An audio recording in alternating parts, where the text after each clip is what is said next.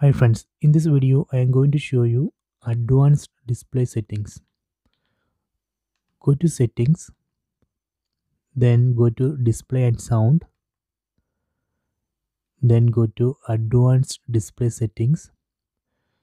So here we can see allow game mode. So here we can enable or disable game mode. Then dynamic range and color format option. So here we can change color format to one of these. We have three options. So let me go back. Then the resolution. Let me go to resolution. So here we can change the display resolution. Right now the resolution is 1080p. So if you want to manually change the resolution, first disable this option, auto switch to best resolution. Press select button on the remote.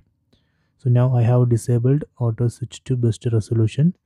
Then I am going to select one resolution from this list, 720p. Then select OK. So now I have changed display resolution to 720p. See, if we don't know what is the burst resolution of the TV, in that case we can enable this option, auto switch to burst resolution.